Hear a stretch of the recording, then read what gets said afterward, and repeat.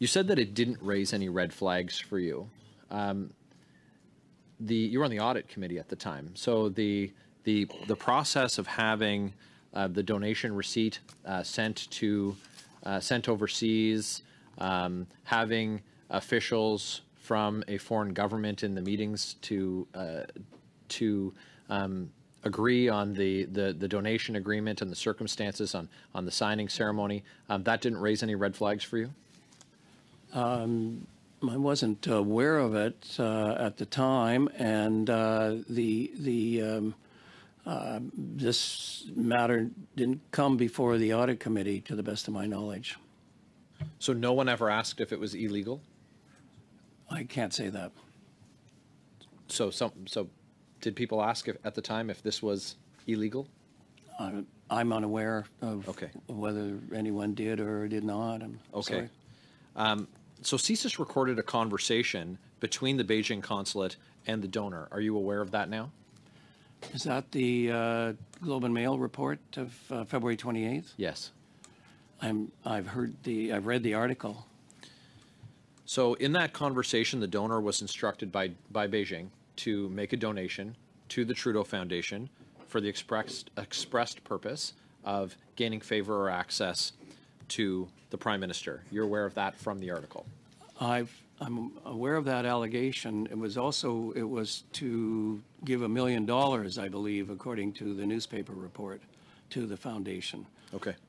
So knowing that now, having read that from those reports from CSIS in the Globe and Mail article, do you see the red flags for the donation? Well, first, with the benefit of hindsight, in my opening remark, I mentioned that at no time was there $1 million offered to the foundation. The foundation did receive $140,000. That's correct.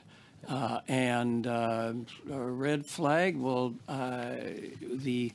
when the president and I became aware of that article, we both agreed and subsequently worked with others in the foundation to repay the donation, the $140,000, on the basis of that allegation, right? Whether or not it was true, that it put us in a position that we felt we must repay this money. Right. It obviously raised enough concern that CSIS's report was in fact correct, that you felt compelled to return the donation. I can't say whether it was correct.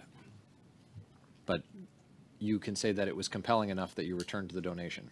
The article in the newspaper raised sufficient concern among us and among others involved in the foundation that we felt that was the appropriate course. Right. It raised that concern with me too. Were you part of the committee that selected Pascal Fournier as the chief executive officer? The search committee, I was not. Okay. Does the Trudeau Foundation have bylaws that address foreign influence? No.